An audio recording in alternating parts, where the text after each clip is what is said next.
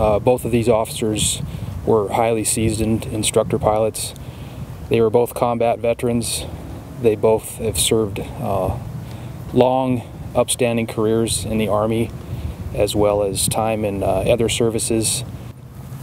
Both of them served in Afghanistan, and I believe one of them served in Iraq, and then they've both spent time in various places in the world where there's been contingency operations for them to participate in.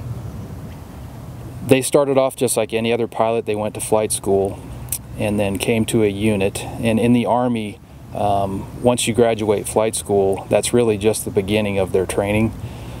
When they show up here, and that's what these two individuals do, they are assigned, a pilot's assigned to an instructor pilot, and they essentially get on-the-job training that never stops. We classify their readiness based on readiness levels, starting at 3 being the lowest, up to 1, up to pilot in command. And there's often a lengthy process that they have to go through to get to pilot in command. So the system is well monitored, and they're well vetted before they are allowed to take an aircraft out on their own.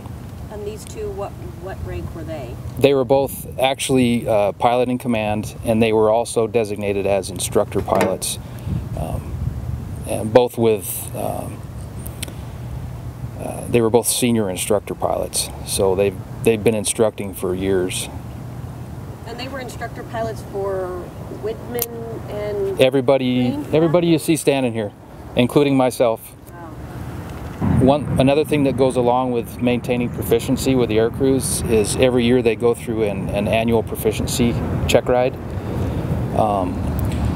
So these individuals were involved in that, and they were on a fairly routine, simple training mission with designated tasks that they had to accomplish here in the local area. Most of the flights only last about 2 hours, and that's based on fuel. It happened during the course of their training, so they were not yet complete with it.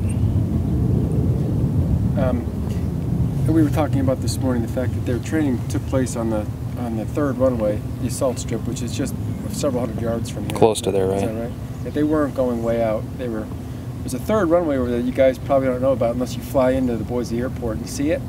That's only for military use, and that's where they were training that night.